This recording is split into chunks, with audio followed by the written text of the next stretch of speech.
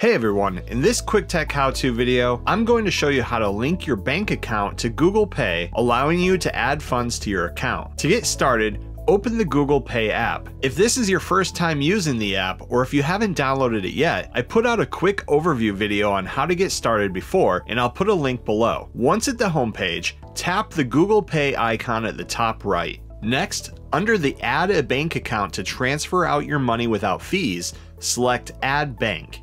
On this page, tap Accept and Sign In to allow Plaid to link your bank account to your Google Pay account. Google uses Plaid to link your bank account, which are both secure and private. Select Continue at the bottom. Next, search or choose your bank from the list below. On this page, enter your bank account's credentials and then tap Submit. On the next page, you'll be asked to verify your account. Select the method you want to choose and hit Continue. Next, select the account that you would like to link and then hit Continue again. Finally, tap Add Money and enter the amount of money that you'd like to transfer to your Google Pay account. Select Next. At the bottom, you'll see the bank account that you've linked with a note saying that up to 5 business days and no fee.